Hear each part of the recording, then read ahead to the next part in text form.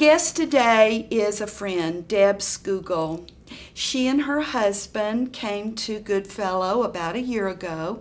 He is Lieutenant Colonel Greg Scougall, an adjunct on our school board, to help us bridge information between the school district and the leadership at Goodfellow. And now Deb has, in recent weeks, gotten a great job, a liaison for the schools and the children from Goodfellow with all the schools in our area. Is that pretty much sum it up? Yes, I'm the school liaison officer for Goodfellow Air Force Base, and I advocate for the military families for all their educational needs and concerns. I also work with the local schools to educate them on the lifestyle of our military children, and I work with the leadership of Goodfellow Air Force Base, so I liaise with all three. Well, it takes a team. And your husband works on a piece of that communication, and now you work on several other pieces so that there is not lag time between a need of a family and their children, no matter where they go to school, and with that school district. And we have been very blessed throughout my time here to, in recent years, particularly have a liaison. Goodfellow didn't have one for a while, and I'm very grateful to have you, Deb, because you have great people skills and you also understand from having been a military spouse for how many years? I've been a spouse for 19 years. So you have walked in shoes, lived in foreign countries, and as well as stateside, and know that it takes a team. And you stated that military families have sometimes unique circumstances. And so that doesn't mean that they're not, I was one. We were children like other children, but then occasionally there's a need for extra support. Right, absolutely. And that's what I see your role primarily is, you know the system, the military system, and you know that schools, even though each school is unique, that there are channels, and we've tried, and our community knows, and my board knows, we've tried to break down, remove speed bumps and obstacles. But even still, there's times that a child needs extra support. That's right. And like you mentioned, so for 19 years I've been a military spouse, and we've traveled around. We've moved 8 times in the past 19 years, and we've been to 3 countries, and we've traveled a lot. And you know, we have 2 sons as well. I have a freshman and I have a 7th grader, and they both are constantly moving, of course, and attending new schools.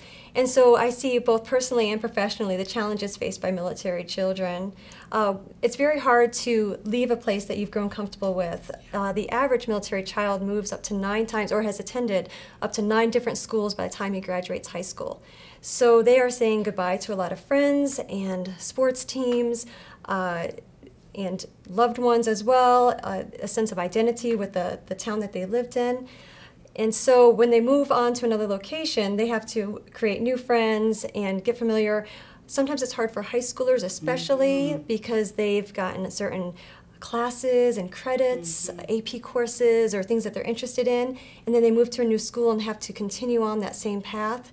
And so someone in my position is able to help them with that, to get them into the right schools, to work with administration, and you, Dr. Bonds, and make sure that the children are able to graduate on time, that maybe a course they've taken at their prior location will translate to a course that's required here.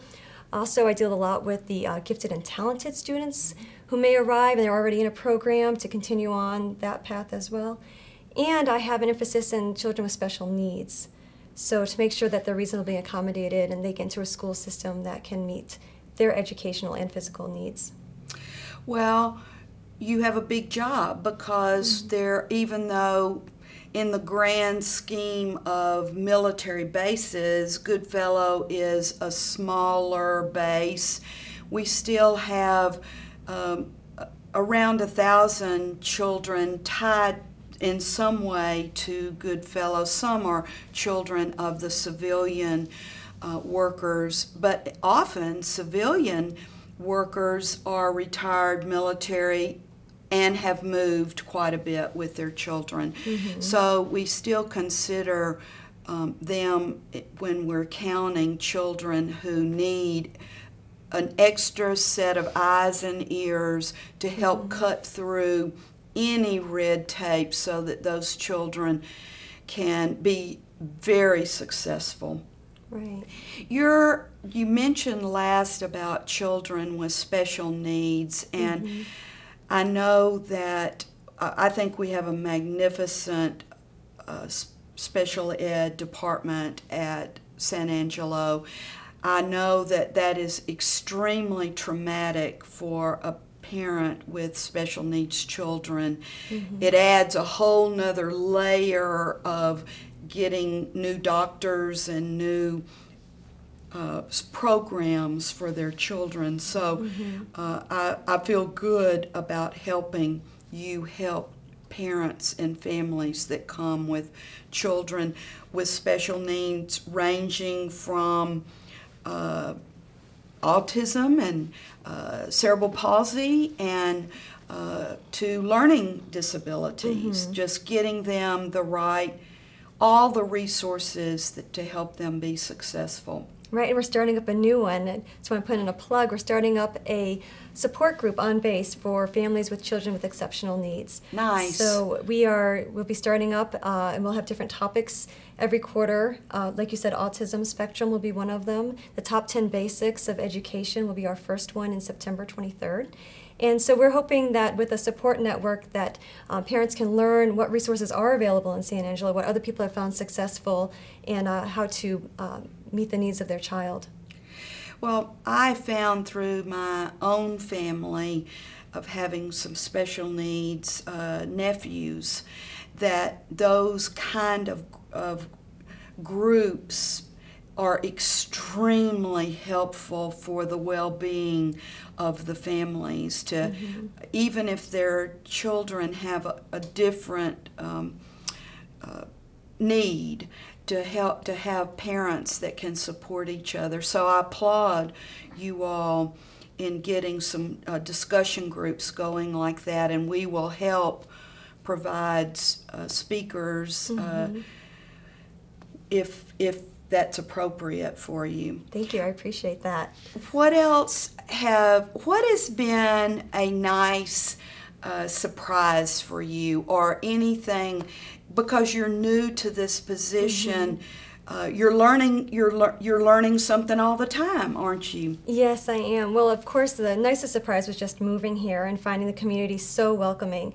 As I said, we've moved around so much, and I would definitely put San Angelo as one of the top welcoming communities for military families. We felt it right away, the support for our military folks.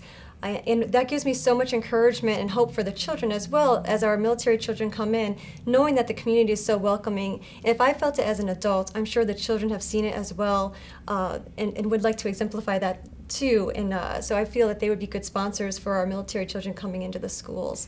So that was fantastic, just being greeted so nicely. And the community, the support, the steak. You're talking about my favorite things, right? Was it a nice, welcoming surprise? Well, that's all fair.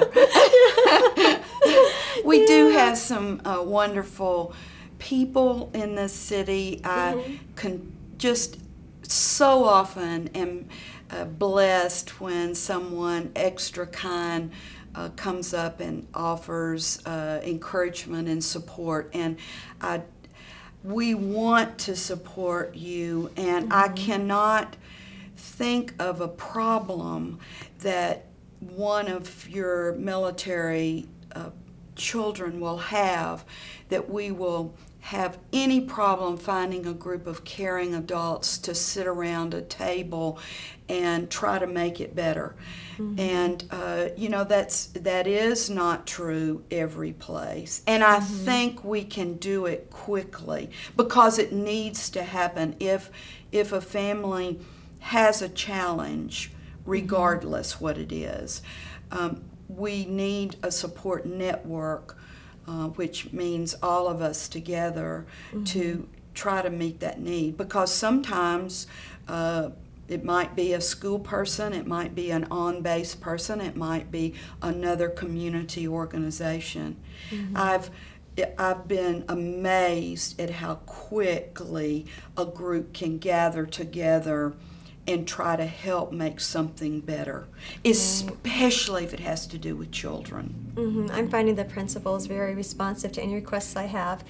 Just last week I had just a small request. I had a military mother tell me, I heard there's a Grandparents' Day coming up, and at the school. She said, with military members, it's very hard, almost impossible to have your grandparents to attend a grandparents' luncheon. And so the military mom said, this is, it's really hard on my son because he'd really like to be with his grandparents, and everyone else will have their grandparents there. And so I contacted the school principal, and she was fantastic. She said right away, she can have, the child can have anyone special come in that day. And she said, I'll make note of that. So we won't just call it Grandparents' Day. We'll include grandparents or someone special to lunch day. And a quick solution that would make the child feel comfortable and happy. So. Yes, I think the community bends over backwards for us, recognizes right away any of our needs. They just have to know. They just need, yes, and the communication has to be there. Your role, I believe, as well as your husband's role, has served so well. You can't always know all the needs until somebody points them out. Right. And so, but you make it extra easy to help work it out, as does your husband Greg, because when you're approached in a kind way, it sure is easier. So we greatly appreciate both of you. The Air Force chose you very well. Oh, thank you. Now, what are some of the things, give our school people as well as parents and community members, what are your growing understanding of special needs? And I don't mean physical needs like we were just discussing, maybe but challenges of military children besides what we've already alluded to, which is making new friends often, uprooting and moving. What are some other ways we could be alert? Well, it reminds me of a time when, prior to coming to San Angelo, we lived in Singapore and we were on vacation in Malaysia. And our sons were playing with other kids, and one of the other children's mom came over to me and she said, I don't mean to pry, but I asked your son where he's from, and he said, I don't know. And I was thinking, well, that's right. He probably doesn't know. He was born in Florida and has moved 4 times since then. He doesn't have a place where he's from. Yes. So I think we have to be sensitive of that for our children, that they are global citizens. Yes. The military children are from all over the place, and they don't necessarily have a location that they call home or where they're from necessarily. So I think communication is important, wording can be important. But I told my son afterwards, I had a conversation with him, and I said, it's okay that you're not from a specific spot. I said, but maybe you can say where you live currently.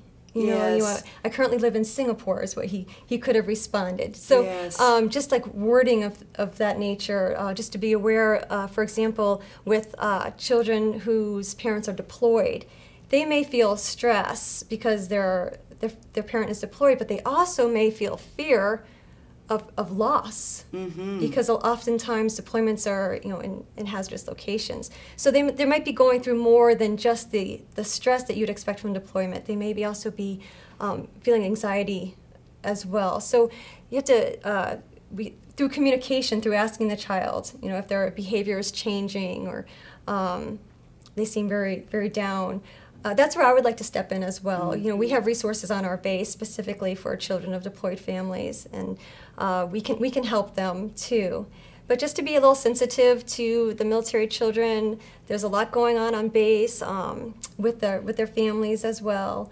And I think the schools already get that. I think the community, we try. Yes, I think the community as a whole understands that. I find that you know, Goodfellow is a strong partner with the schools, and the principals and the staff are all very understanding of what the military children are going through. So the challenges are not just, you know, transitioning and trying to make new friends, which I would like to emphasize on in my role is to help with that transition, but also with the stress of what's going on in the family at that time, specifically the deployments.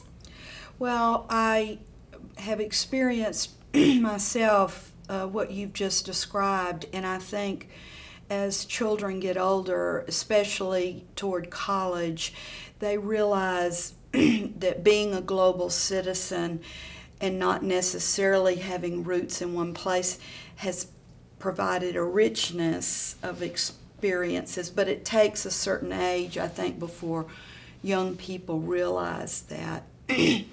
I do know that unlike early in my career when I had for 20 years children from Fort Hood, those children by and large, their parents were deployed maybe twice in my early years. And now we've got children at Goodfellow who one or more of their parents have been deployed 6, 7, and I met a couple that in recent weeks that the 9 times. So I think that is in the last decade an added stress of the media, and I'm not a media basher at all, but unlike when my father was deployed, I never saw the conditions of where he was deployed or the dangers. So we talk a lot with our staff about being very conscious of that. And I think that is all the more reason for you because we get new teachers each year, new principals that may not have heard us talk about it as many times. And so we welcome you helping all of us be aware of things. If we haven't, as my dad used to say, walked in a person's shoes, we really don't know. We think we know, but we haven't. And I think that's what you and I can help, is people to see that picture of walking in that child's shoes and be very alert to, as you mentioned, signs. You're going to be busy because there are a lot of children in the Tom Green County area and children that go to, that are part of the military live in the city and in our surrounding areas. And so you have a big field to cover, don't you? I do, yes. And I hope I'm relieving the burden of some of the schools as well for their admin and staff. For example, when new military families are arriving, I encourage them to contact the school liaison prior to contacting the school so that I can let them know what they need to hand carry from their current location. You know, birth certificates, immunizations, IEP paperwork, things of that nature, that they can come prepared so when they do visit the school, they do have everything that they need to fill out the paperwork. To answer questions, I can answer a lot of the questions. You have an awesome website for SAISD. Most of the questions that people ask are answered right there on that website. The transfer papers, everything's right there that they need. So I'm hoping that I can cushion some of the phone calls that come in and get people prepared prior to them going to the school and registering their children. So I hope it to work that way. And I'd like to find out what other ways I can help the schools to relieve any kind of burden they have, commonly asked questions that they're getting that maybe I can post or do, accommodate incoming families in such a way that they don't have to contact the school so much. They can contact me. I can be their point of contact, their one-stop shop for all school needs and concerns. Very good. Well, do you I want you to know we're thrilled that you are in your position. Thank you. And I know that you make families and extended families feel more relaxed because they will trust you quickly. Know that we're there as an equal partner, and you won't have to beg. We're there to help any way we can, and I mean that sincerely, Deb. Thank you so much. Welcome. Thank you. I appreciate it. And I appreciate you having me here today to help spread the word about our program. We'll do it. Okay. Thank you.